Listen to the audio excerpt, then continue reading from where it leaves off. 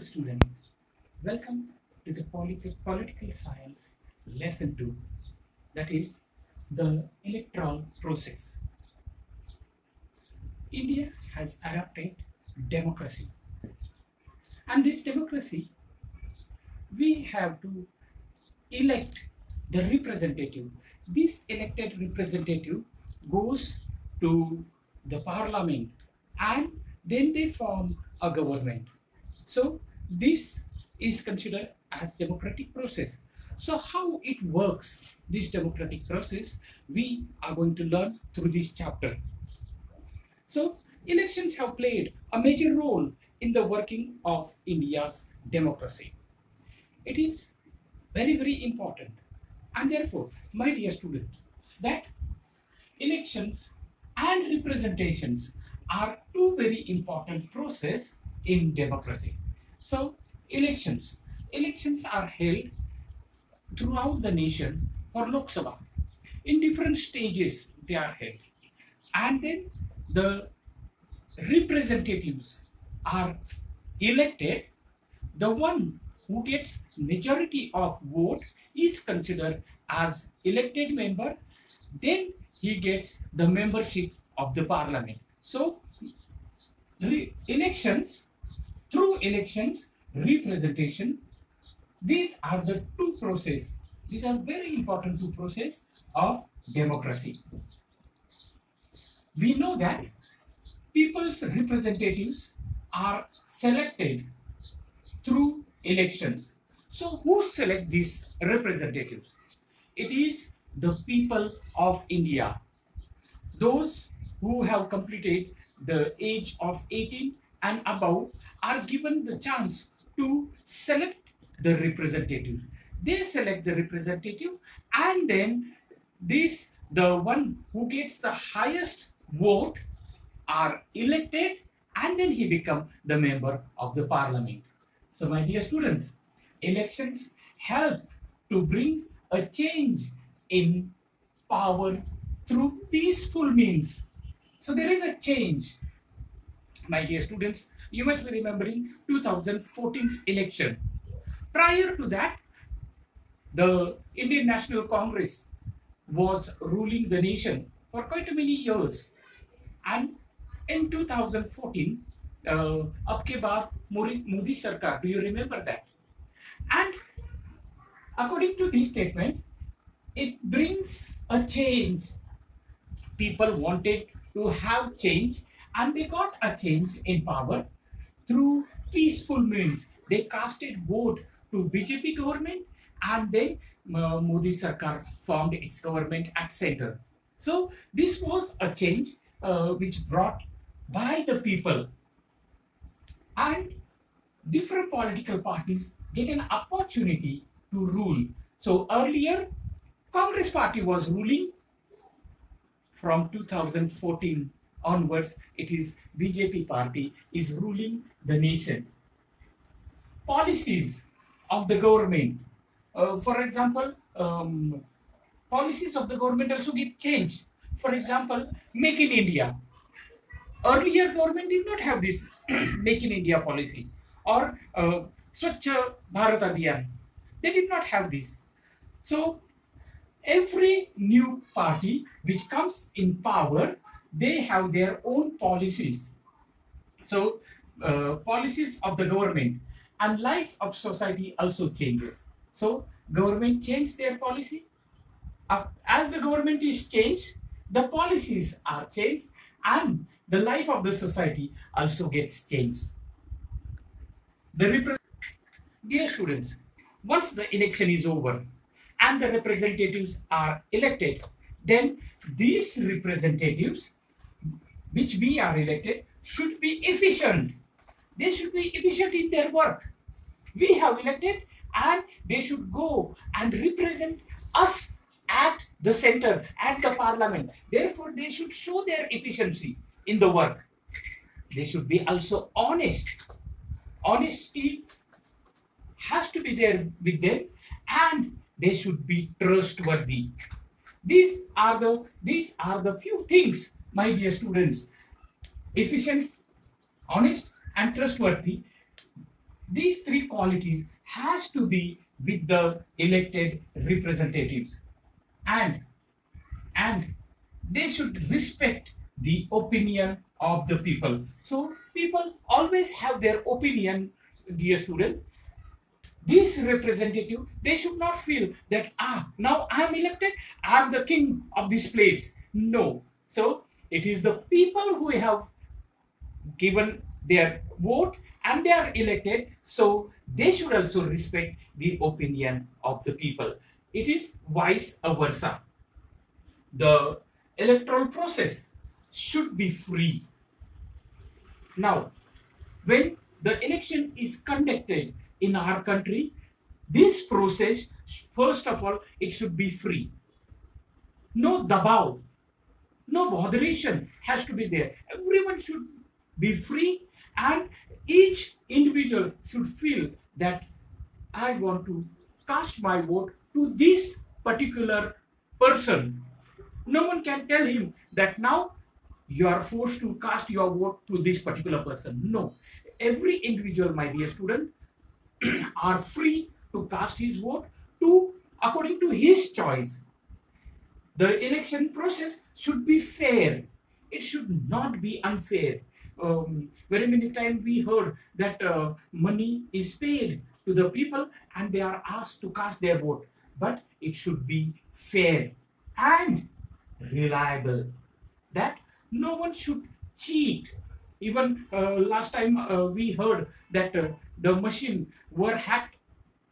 So it should not be unreliable. It should be reliable. We should trust on this electoral process to ensure that the Constitution of India has made provision for an independent election commission.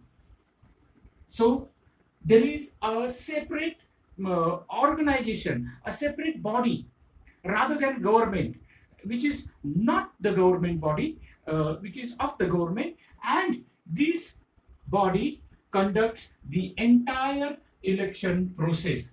They are responsible for this election process. They administer this election process and they held this election process. They fix the date when the election should be conducted, in how many stages the election should be conducted, and when the counting has to be done, and when the result would be announced. So all these things is done by the election commission. So in our country, we have election commission at the central level and at the state level too. So we'll go to that immediately. The Election Commission of India and the state level election commission both together conducts the entire election process in India. So how do they conduct? The entire process of election, from declaring the date of election. So first thing, they have to declare the date of the election. From declaring the date of election to the declaration of result. After the election is conducted, the declaration of result, counting of the vote is done, and then the one who gets the highest vote is declared as the representative till the declaration of result is carried out under the direction and control of election commission. So everything is under election commission.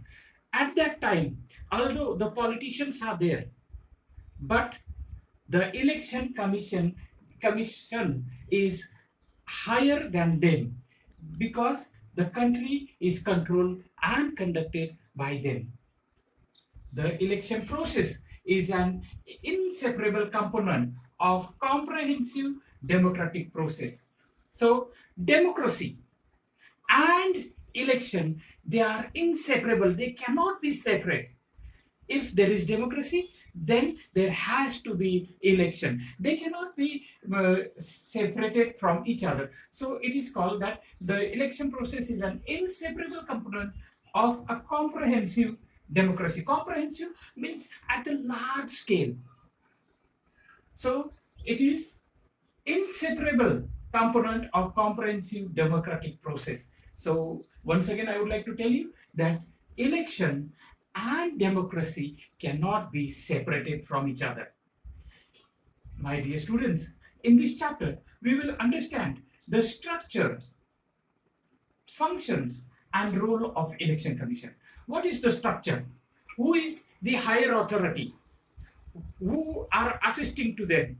And at the lower level, who conducts the election? All this structure we are going to study in this lesson.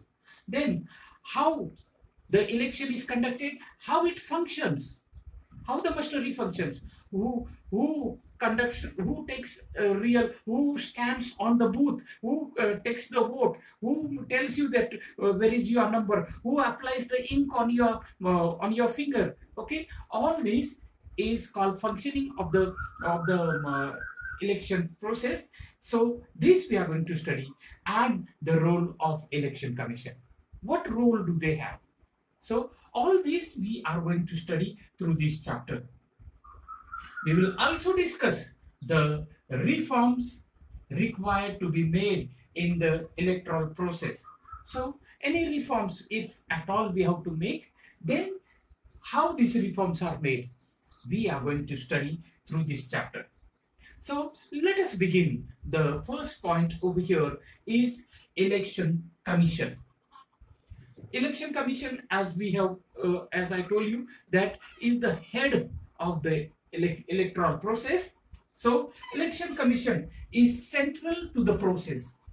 It is the whole and sole power who conducts the electoral process. Article 324 of Indian Constitution has established this autonomous body. Autonomous body means one body which is established. It is not the governmental body, but rather than that, it is the body which is going to control the entire election in our country. So this is called autonomous body, a separate body, a separate unit from governmental government offices. Election Commission so is established, and Article 324 gives more detail about this in the Indian Constitution. So it is the autonomous body which consists of one chief election commissioner and two other commissioners. So one is head and two other commissioners who assist the chief commissioner. In this way, we are going to see that how Election Commission functions. Before that, let me show you how this Article 324 is given in the Indian Constitution. Of course, my dear student, I have a copy of Indian Constitution which is in Marathi. So please excuse me, but I would like to show you this Article 324. So this is the copy of Indian Constitution which is in Marathi. भारताचे संविधान शिल्पकार doctor Babasaheb Ambedkar. You just have a look. भारताचे संविधान, the Constitution of India, 100व्या सुधारणेपर्यंत अद्ययावत, doctor Babasaheb Ambedkar. Then we can also have a look of his photograph, and we directly go to the Article 324, my dear students. I would like to read only one part of it, which is in Marathi. Please excuse me. So, निवडणुका या संविधानाखाली घेतल्या जाणाऱ्या संसदेच्या व प्रत्येक राज्याच्या विधिमंडळाच्या सर्व निवडणुकाकरिता मतदार याद्या तयार करणे. So, my dear students, here the election is conducted for parliament as well as for the state level. All the list, voters list has to be created. So मतदान याद्या तयार करणे व त्या निवडणुकांचे आणि राष्ट्रपती व उपराष्ट्रपती यांच्या पदांच्या निवडणुकांचे संचालन करणे. So मतदान याद्या, that is a list of voters list. Then president and vice president election has to be conducted by this election commission. या कामावर अधीक्षक, अधीक्षण, निदेशन व नियंत्रण यांचा अधिकार या संविधानात निवडणूक आयोग म्हणून निर्दिष्ट केलेल्या एका आयोगाच्या ठायी निहित असेल. सो here the whole and sole power is given by the constitution to the election commission. So they will conduct the election, Lok Sabha election, and also at the state level election, as well as we are told that president and vice president's election. They are given power to conduct this election. And then article goes, I'm not going to read all the details. You please refer to your constitution copy, or you also can get it through the net. So let us go back to our lesson. What is representation? Modern democracy is a representative democracy. In a democracy, it is not possible to involve the entire population in the decision-making process. So if we have to take decision for our country that we have to extend the lockdown from 3rd May onwards till say 20 days. So all the entire population cannot go to Delhi and take this decision. Therefore, we have selected through the election, we have elected the representative. This representative will take the decision for us. So we are told that this resulted in the starting of the practice of electing some people who, on behalf of entire population, as representative who would run the government. So we will elect some people from the constituency and they will run the government. The representatives who forms the government are expected to be responsible to the people and give preference to the welfare of the people. So preference is given for the welfare of the people, and they should be responsible for what they are being elected for. So let us see the first election commissioner of our India. Mr. Sukumar Sen was the first chief election commissioner after independence. In 1921, Mr. Sen was selected for Indian civil services. So during the Britishers' time, here it is written under the British rule. So at that time, they had Indian Civil Services, ICS. Now we have Indian Administrative Services, IAS. He was given the charge of the election commissioner after the election commission was established in 1950.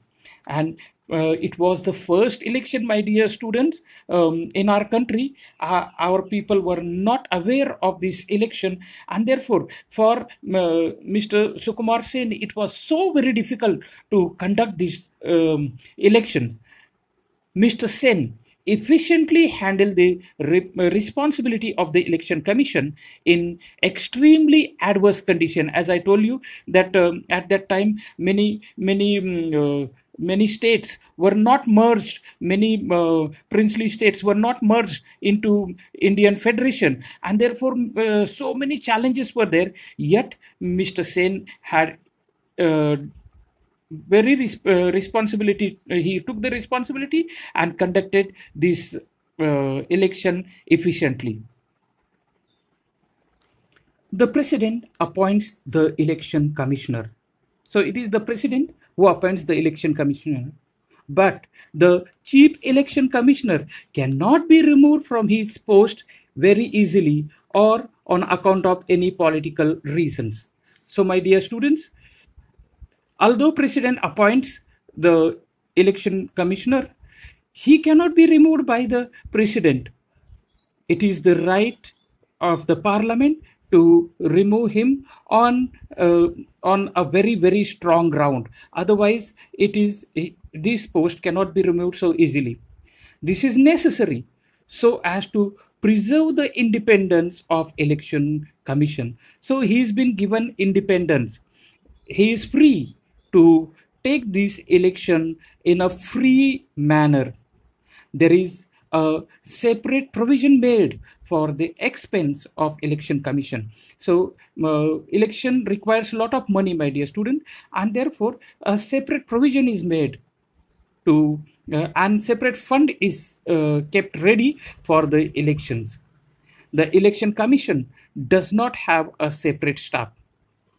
So we have learned that chief election commissioner, his other two election commission, but they don't have separate staff. Then who conducts this election? It is the government officers, teachers, and other employees who help election commission to execute the process of election. So all these government officers, teachers, and other employees has to be paid. And from where this money will be given? So a separate provision is made of expenses. Separate fund is kept for that, and then they are paid. My dear student, so these government officers, teachers, and other employees help to conduct the election in a free and fair manner. My dear student, I also have worked to conduct this election process, and I have made the list of voters. Then those people who have died, their name has to be removed. Those newly completed their age of 18, their names has to be added. So the form has to be filled. Nowadays there are forms are available on the net also. So through the net, the student of 18 can fill their form, or they can go to a person who is appointed in that vicinity, and they fill the form along with the photograph. And then after a few days, the voters list will be